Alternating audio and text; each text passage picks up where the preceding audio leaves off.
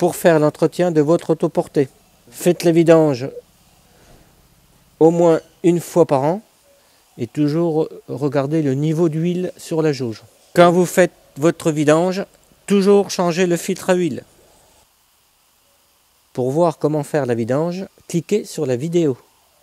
Ensuite, le filtre à air, toujours propre.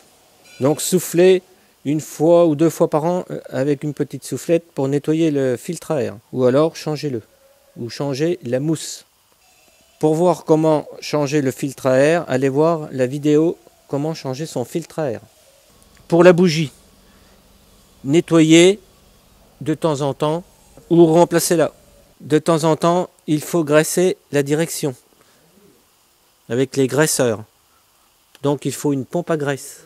Partout où il y a des graisseurs, de temps en temps, il faut mettre un petit peu de graisse. Vérifiez l'état de votre courroie si elle n'est pas coupée ou si elle ne commence pas à se déchirer. Il faut s'en apercevoir avant que ça soit trop tard. Donc je conseille même d'avoir une courroie d'avance chez soi. Pour changer votre courroie, allez voir les vidéos, changer et choisir votre courroie. Après toutes ces vérifications, votre tracteur est prêt à fonctionner.